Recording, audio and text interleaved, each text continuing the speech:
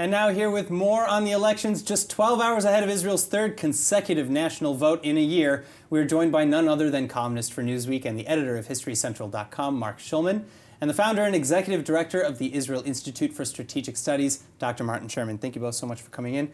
Good to be with you. Now, Marc, I actually want to start with you. What are your latest predictions with just hours to go? I predict we'll end up exactly where we were last time. Maybe the Likud will get one more seat. I think there'll be maybe one change in the Gush. It's really hard to say. This is an election of turnout. We really have no idea. For a while, it looked like for a couple of days, Likud was on a run and was starting to get closer, but that seemed to have switched around Friday. I think Netanyahu probably oversold the fact that he was in the lead, and he scared enough people on the left to think, well, maybe we should come out.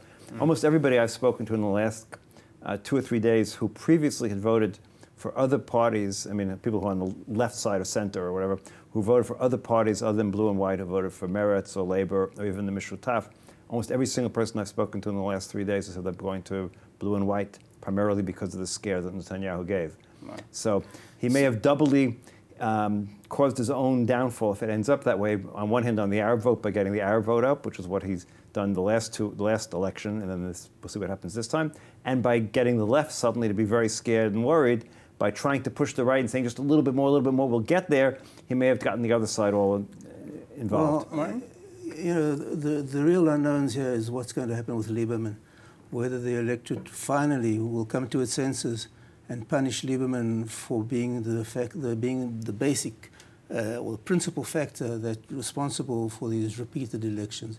Because if it wasn't for Lieberman, if Lieberman had basically honored his pledge in the first election, there would have been a government. And basically what Lieberman is doing now is holding the country to hostage, because it's almost inconceivable that he could join a government that is dependent on merits and certainly dependent on the Arabs, whether it's their tacit or active support.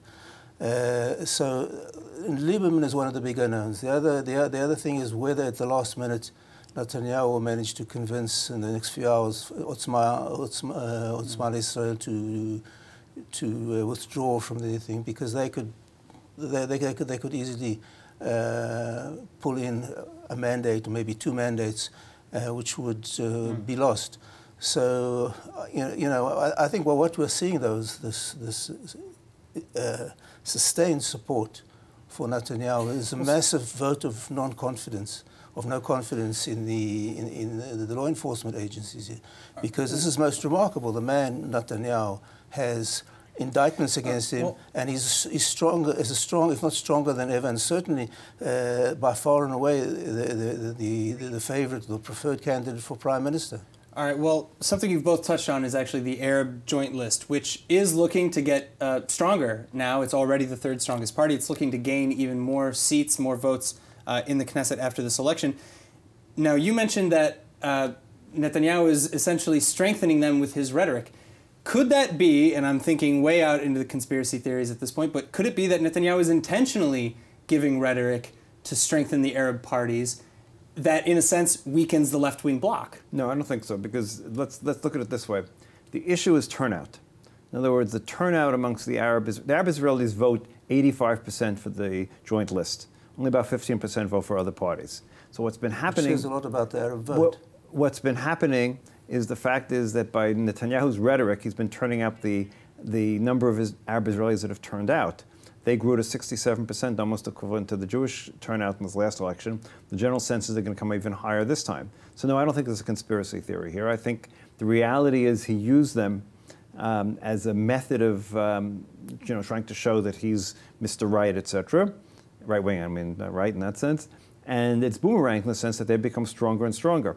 I mean, the whole irony of all of this is, remember the fact that the reason the Joint List even exists is because Lieberman was trying to get rid of some of the Arab parties. And the result, they came together as a joint list. And then as a joint list, they become stronger and stronger. So I think we're going to see them stronger. And I think, quite honestly, one of the scenarios is clearly the fact that a Gantz government will start with their abstaining on the outside. I think people don't understand the Israeli system to understand. What government would that be? I don't think that people understand the way the system works in this country. Once the government is voted in, as long as it passes a budget, you can't vote it out. unless you have an alternative government in mind. So the reality is they won't be dependent on their vote. Once they know that all they have to do is get in and pass a quick budget, and then they're in for a year. Right. And so nothing else can happen. But what government is Gantz going to put together? Gantz cannot put a government together without the support, either explicit or implicit, of the Arabs. Now, for Lieberman to go along with that, that's really suicide. He said he wouldn't. Gantz will said time and time again he won't set up a government with the passive or active support of the Arabs. How is he going to form a government?